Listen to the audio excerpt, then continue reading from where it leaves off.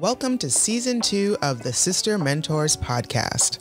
For over 25 years, Sister Mentors has been nurturing the next generation of women of color leaders.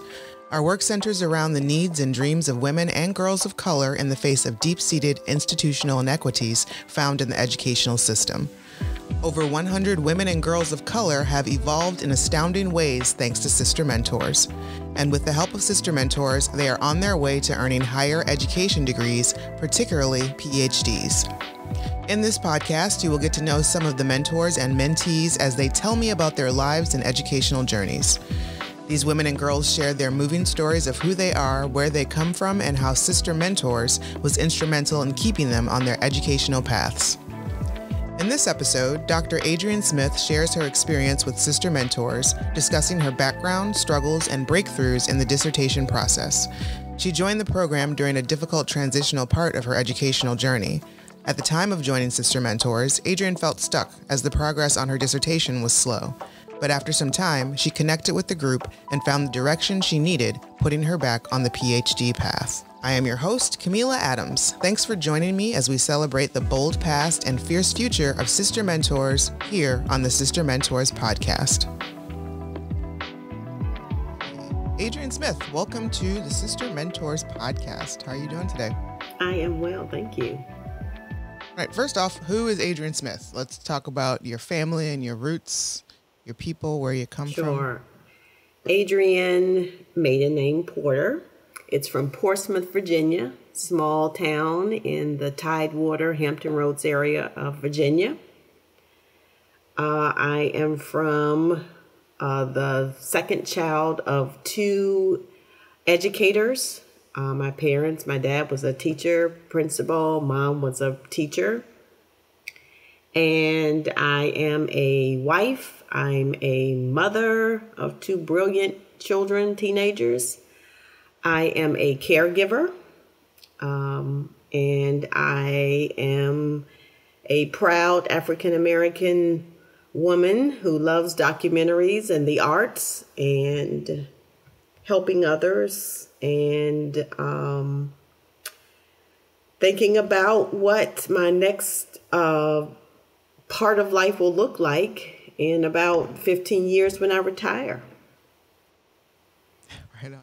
Okay, so when and why did you join Sister Mentors? I joined Sister Mentors at a difficult transitional part of my academic journey. I saw an ad in a paper, and I immediately called Dr. Lewis. I think there was a waiting list, and I was quite persistent in calling her to get on the waiting list and then to transition into the group. And so I think she had some allowances for me because I was persistent, saying that in a nice way, that I needed this in my life. I had actually finished my coursework, and I had finished and completed my comprehensive exams.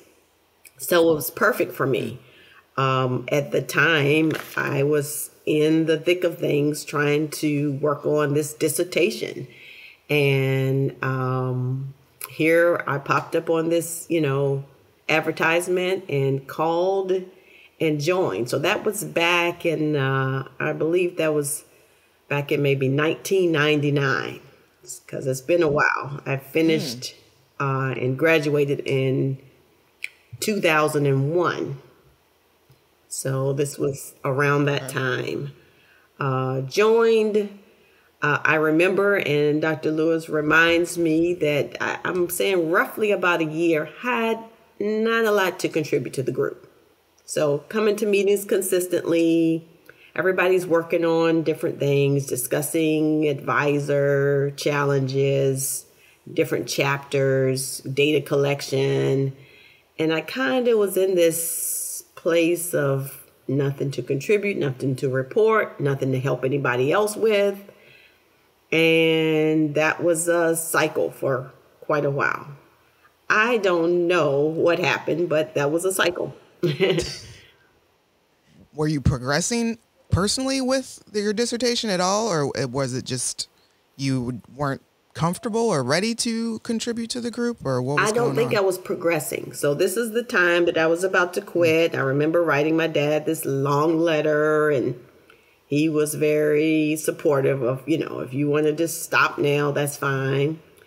And I think it was, taking courses, you can do that. And going back, comprehensive exams, I successfully completed those, even though most of my peers did not. And I just have to say that was with the help of three other African-American women who had been through the program before and had their PhDs pull me like, come on, here are some of the things you need to know. Here's some of the possible questions. Here's how you have to address those. Let's practice writing. And they gave me, I don't know, maybe 10 or so questions to look at and really just think through comprehensively. And, I kind of honed into maybe 4 or 5. And I was just blessed that those 4 or 5 actually were given to me. And so I just have to honor those women who came to me and said, we'll help you make sure you get through these comps. Because sometimes the comprehensive exams stop people from completing and moving on to the next stage. So I just have to say that. Wow. But I think I was in a point that I couldn't really distinguish what I wanted to study. And you kind of go back and forth with your advisors and your committee, and they have their concepts of what you should do that you may or may not feel comfortable with. You have to read and study and kind of see what's out there so you can kind of think about where you want to contribute to the field. And it was just, meeting after meeting. I just couldn't get my hands around it to have anything to move forward to propose. So you have to propose before, what you're going to study, how you're going to study. And then you go out and do the work, collect data, do all the research, and then you come back and defend. So I went through that period, I'm sure, for almost a year. So going to the Sister Mentors meetings, not able to contribute, but still being in that space obviously did something. Not sure what made the difference, but all of a sudden, I get it together and I propose. I, create my proposal of my research, and I do that in March, and I defended the next March, and I graduated before all the other women who were in the group who were progressing. Oh, wow. Oh yeah. Wow. Oh, So yeah. you really just like once you found it, I found it, and you just rocking it. Yeah, I just went, worked every day and got it done in a year, and I graduated the next year. What was your field of study? So my field is public health and minority health and women's health. And so that's where I work now. And so my degree is in public health with an emphasis in women's health and minority health. And so my research looked at obesity in African-American women and what are the sociocultural factors that contribute. And back then, obesity was, one of the priority areas in public health.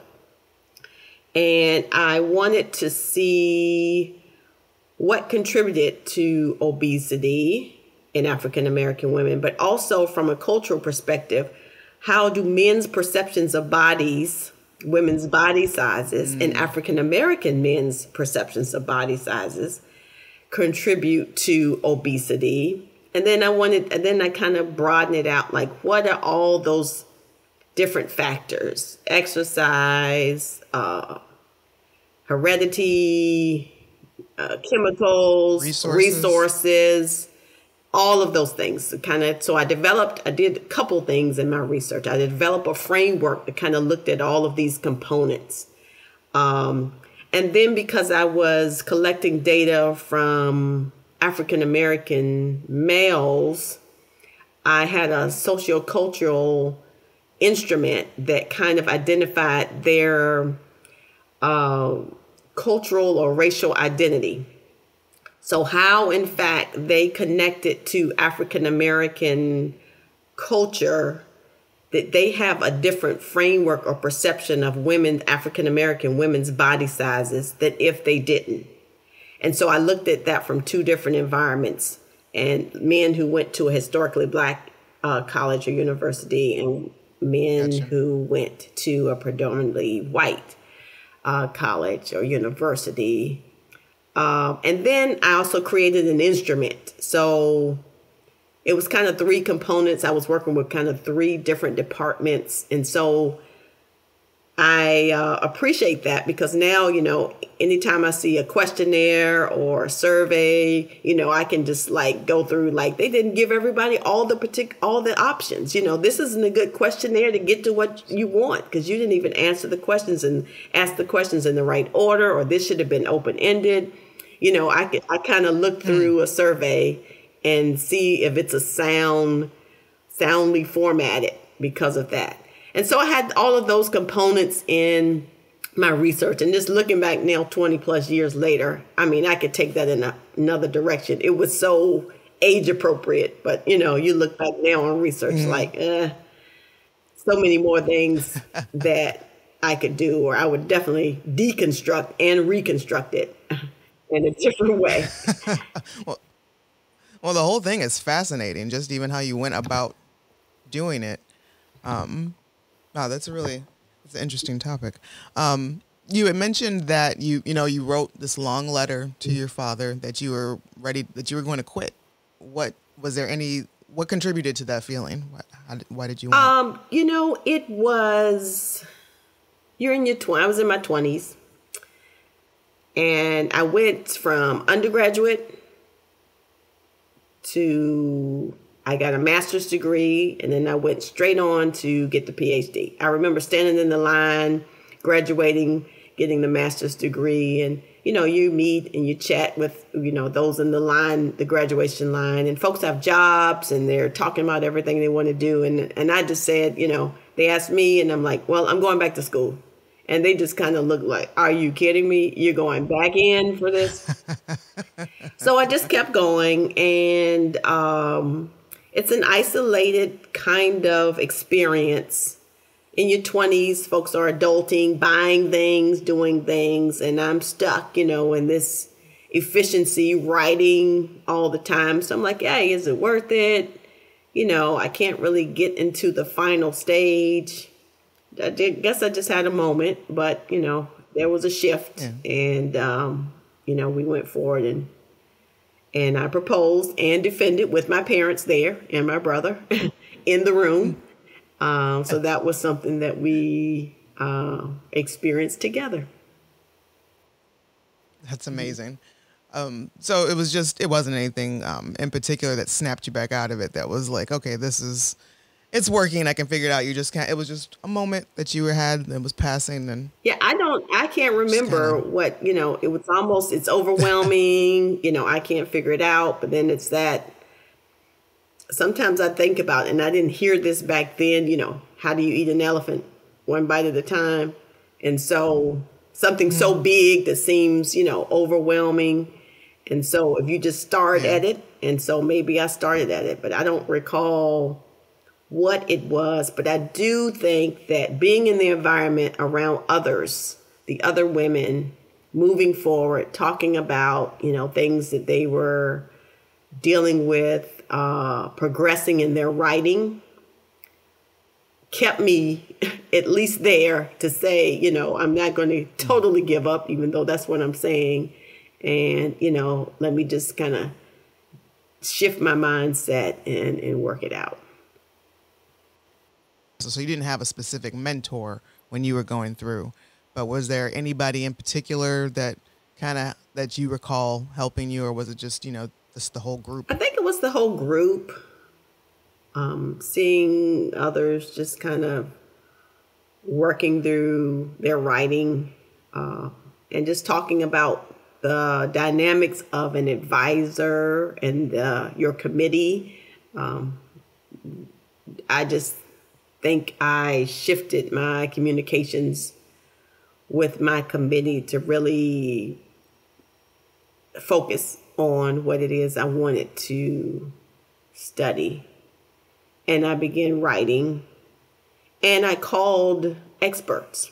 And so outside of my committee, thinking about those experts in the field, I know Dr. Sharika Kumanyika at UPenn. I think she's at UPenn now. I called her almost every week to get advice. And so, you just kind of looked up people and called. And so it shifted based on my environment. Yeah. So first of all, what school were you attending? So I attended the University of Maryland College Park, and I moved there. So I went to Norfolk State University. I had a minority applied science scholarship, the NEMIS scholarship there.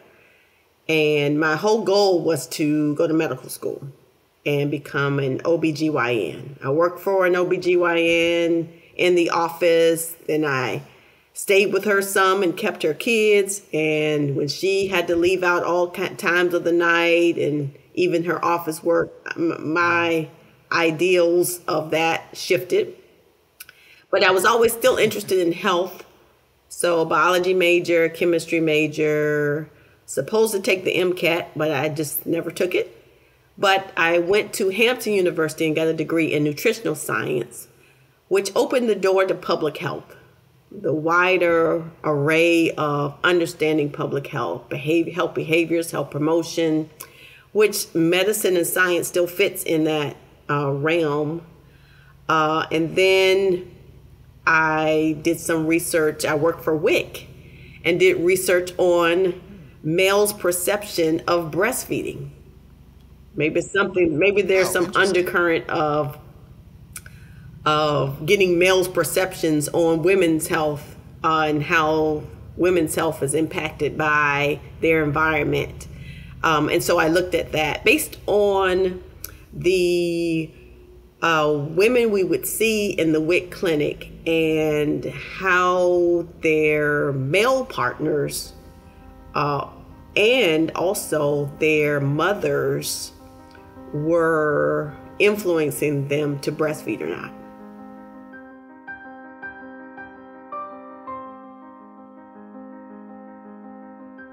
When you joined Sister Mentors, what was the feeling being surrounded by so many other Black academic women? The diversity of the group was new, but I think at that particular level, I guess I expected that. I've always been around academic excellence. And so my friend group, my high school is a predominantly Black historic high school, I.C. Norcom High School in Portsmouth, Virginia. We all wanted to be in the honor society. We all knew, we wanted to go to college. Whether these things happen or not, we all had these aspirations. My parents were educators, but they didn't push, people would think they would push, but they didn't push too much on that. No, they didn't. And so I got an academic scholarship for undergraduate. I got my master's and I didn't pay. And I got a minority scholarship at the University of Maryland. And I actually had a dissertation scholarship. A woman at the University of Maryland, Mabel Spencer, her daughter set up a dissertation scholarship for her at the university because she received her her doctorate from the university. So being around, I think I was at that time the only person on both sides of my family that had a PhD, although now there are plenty more. But it wasn't new to me.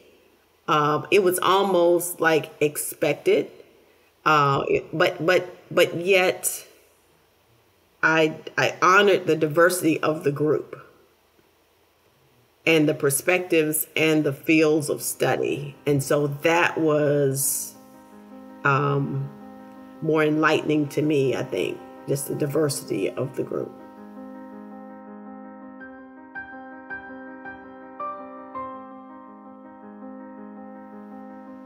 How would you say that being a part of Sister Mentors helped you? it helped me because I realized that I would often kind of look at Dr. Lewis like, why is she focusing on the PhD? What is this? It's just another degree, right? Why is she pushing this for women of color?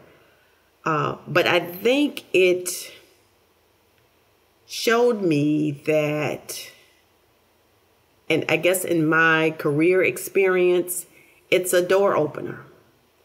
And it opens those doors to then provide other opportunities, not just for you, but for others. And so I look at the PhD as a rigorous journey of critical thinking and study. And so I often said, this was just to let me know how much I don't know. Because the more you open an article, a book, read more, dissect another study or something, you realize there's even more. So you can keep asking, but why? But why? And you just keep going and going and going. And there are multiple answers to that why, not just one. I think just the emphasis of the group helped me understand the need to think. And I feel like from it, not just from the PhD, but from how we discuss things and just kind of peel back layers to really get to what we're trying to say, how we're connecting to the field. I feel like I've learned more about me, but also how to be a critical thinker under any circumstances. So I don't have to necessarily know or be an expert in the content, but I can listen enough to ask some critical questions to get to the simplest form of what you're trying to say, because of our interactions and because of how we had to talk about the dissertation and also just the coursework process. How did you come to choosing your dissertation topic?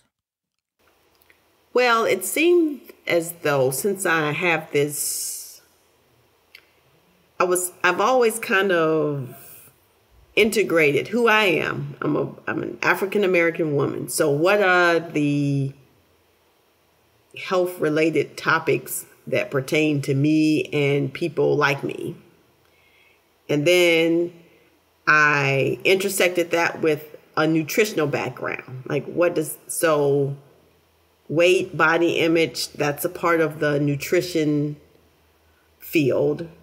But then also there's a social component. Like public health really involves those social determinants, those things that impact health outcomes. And so it was kind of like a blend of that. Like what's happening in society? What does culture tell us? How do we perceive things, behave, think, influence to then impact health and health outcomes? So it was kind of like, I think conceptually, I wanted to blend all of those into one. And again, obesity at that time was one of the more prominent topics. I mean, I could, so many things now. I've worked for 20 plus years in violence against women, human trafficking. I could go on and on with different topics that if I had to do a dissertation today, I would probably do it on some different topics and different social contexts. And so I think it was just that combination of thinking of those themes that got me there. Did you eventually participate as a mentor with Sister Mentors? During the time of our sessions, I had two mentees, middle school young ladies, and I think one kind of had her little sister tag along. And so I did have engagements with them. I often wonder how they're doing now. But, along the way, I've had informal mentors. I've had some, through church But I think now I often say I'm a mentor because even some of the younger professionals, I'm trying to encourage them, go back to school, or here's some of the ways in which you can navigate the federal government. So I think I'm constantly doing that in an informal way. But during the time, we had some mentees that we actually work with closely, and I appreciated that time. That relationship, having someone to talk to outside of your parents and your family is golden. And I say that now because I have children, and I know that others can pour into or say the same things I say, and they get it. And so that village component, it makes a difference. Yeah. I just remember how excited the mentees were at the graduation ceremony I had. And so I was glad that they were able to come and participate during that time. Again, I was, once I started and I proposed, it was almost a year to the day that I defended. It was, take no prisoners kind of thing. And so, I just remember them being there and just having, the different, and there were other mentees there too from some of the other sister mentors. That's important to me. I work for the federal government, and I know when I started working there, I kind of shied away, and I didn't. And I kind of still don't introduce myself as Dr. Adrienne Smith. I don't do that. Some of my colleagues will introduce me, and sometimes it's appropriate in the setting. And I say that because I was around a lot of people who were kind of puffy about it, and I didn't want to be like them, And so I'm like, well, if they see my name or they see credentials on a piece of paper or an agenda, I don't have to say that. It's there. And so I kind of, not in any shame, but just kind of, I'll introduce myself, and it'll come out when it needs to, that sort of thing. And so I've been like that. So I had to speak at a girls' conference in South Carolina, maybe about 10 years ago. Took my daughter down, and they had maybe 400 or 500 girls, middle school, high school girls from all over the state, Atlanta.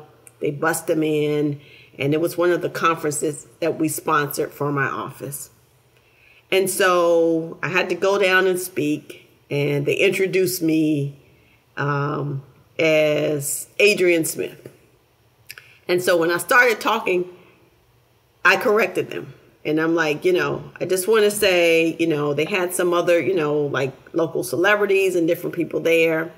And so I kind of stopped them, like, I just want to say, that I'm Dr. Adrienne Smith, and it's no boastful thing, but I felt like compelled to say it in that instance because there were so many girls of color there. And I just wanted them to see me and just kind of reflect and just think, a possibility in their life, whatever, not even knowing whatever kind of doctor I am. I just wanted them to hear that, see me as a moment in their lives that, hopefully could make a difference. So there have been opportunities across life to be in a mentorship capacity, whether it be official or not. But that was just interesting. I just remember that story. And my daughter was there. And so it's interesting. My daughter has come with me. She's 18 now, but she's come with me to conferences for work. And, I've tried to figure out her career before she does. And she now corrects me. But one thing that she said recently that, now she's a freshman in college. She said two things. She said, when we were trying to make some college selection, she said that I want to make sure I go to a college that has a 5-year program with a master's degree. So that helped us narrow down. And she said, and then I'm going to get my PhD. So, hey, drop the mic. That's all I needed. because, she understands and wanted that, not just for the legacy, but I think for the critical academic influence that she has. I mean, there are a world of possibilities with, this particular degree opening doors and things that she could do. All right. And that's amazing. It also sounds like that was your goal as well. Like it seems like you're about it more for the experience of the education that, getting the PhD, as opposed to just like the kind of like the end result, because you mentioned that you had questioned like why Dr. Lewis was always pushing the PhD, and the fact that you say that you just kind of like go with it. Sometimes I'm doctor, sometimes I'm not. It's as to where you're introduced. So it's interesting. Because I feel like it's like I have the fortitude, but I also have the aptitude to position myself. Even if you don't know, I can speak to things and I can think at that level if needed. Right. So, and it's all for you. I guess it's beyond essentially. the title. Mm-hmm. It's all for exactly. you.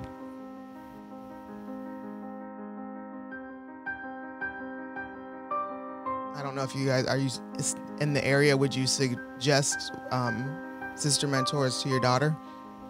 Oh, absolutely. I've given the information to many women over the years to call Dr. Lewis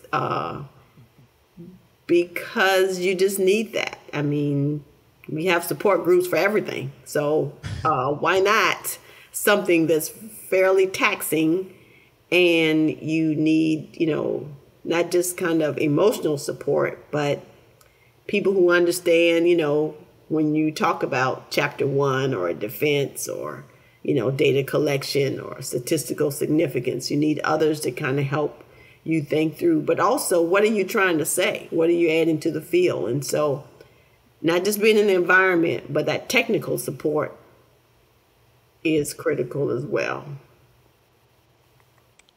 What does your career entail today? So I work for the Office on Women's Health within the U.S. Department of Health and Human Services. I am the director of the Division of Policy and Performance Management.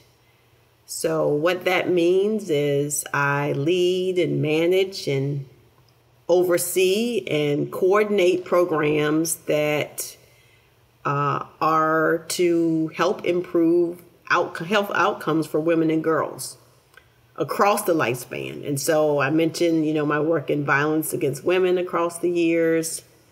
There are just so many topics. I coordinate with an office the Office on Trafficking in Persons. So because of the large number of women and girls who are trafficked, we have programs of prevention, and we work with the secretary and the assistant secretary for health and the surgeon general. And that's sex and labor trafficking. And again, very much impacts women and girls of color. Violence against women, and all of the different components of that.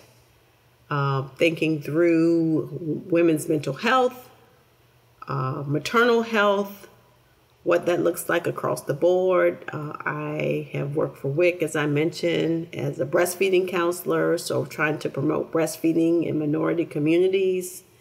And so there are a number of women and girls health topics that we focus on, first to influence and inform policy, but then also to improve health outcomes. And so we can see that in the data, but also in lives that are changed. Wow, that is a lot. That is very heavy. How do you cope through that?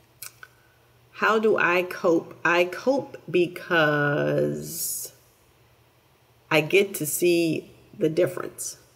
And so I struggled. I worked for local government before, And I was all around town, in communities, doing work, seeing, touching people, that sort of thing. When I started working for the federal government, it is federal, so there's more papers to push and, permissions and clearances and those types of things. And so it took me a while to just shift my thinking of, is this making a difference what I'm doing? But, then when you have federal dollars that you can help ensure that they get into communities, you can develop grants and contracts to make sure the work gets done. You realize that there are others out there who are doing the work, who are trusted in the communities, and you can help support them. And so over the years, I'm excited to say I've met so many people, but I've contributed to funding a lot of small organizations, minority organizations, women-owned organizations, minority-owned organizations to do work. And sometimes it's 2 people in a kitchen who are doing the work, but they have the reach. They know what's happening, and they provide intel to us. I really want to just focus more on young women in college. College is an time where most women are younger, adulting, young adults. They're learning academically. They're learning in preparation for careers and moving forward. But that's the age in which, the time frame in which they could be shepherds and champions for their families, but also when we can help ingrain some health behaviors and understanding about your health, physical, mental, social, all of that in early adulthood. For instance, I mentioned lupus before. We found years back that a lot of African American women were being diagnosed with lupus in college because in some places or some instances of the stress of college. And so just thinking about, we talked about obesity, how you eat, how you behave, your sexual health, how this comes to play as you are becoming more independent, but also as an adult. And so thinking about women and girls across the lifespan so we can help prevent the occurrence of chronic diseases or other conditions later on in life. I find it very admirable, and I'm also in awe of people who really have like these careers that just matter. I'm extremely proud of you that, the fact of just seeing you in this space and this is what you're doing with.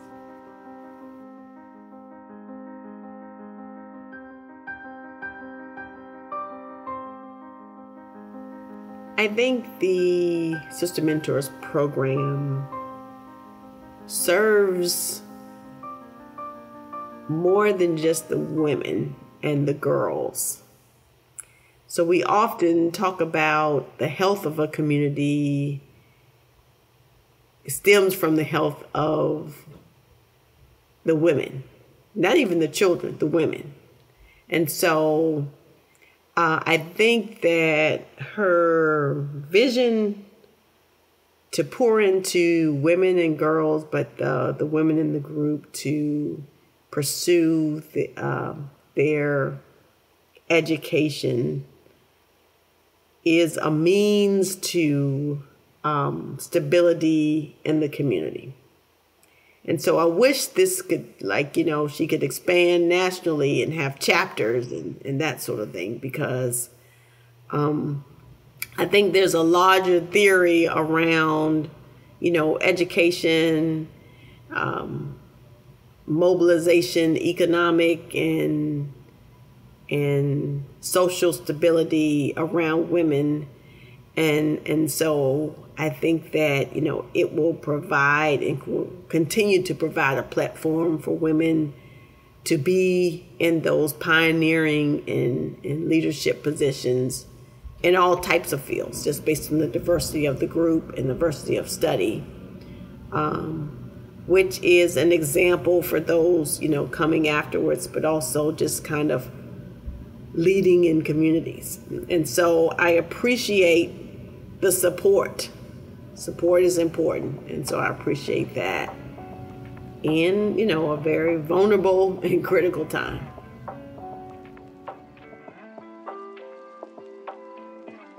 For more information on Sister Mentors, a project of EduSeed, please visit sistermentors.org. You can also find us on Twitter, Instagram, Facebook, and LinkedIn as Sister Mentors. Please subscribe, rate, and review the show wherever you get your podcasts, and don't be afraid to share. This podcast was produced by Rugged Angel Productions for Sister Mentors.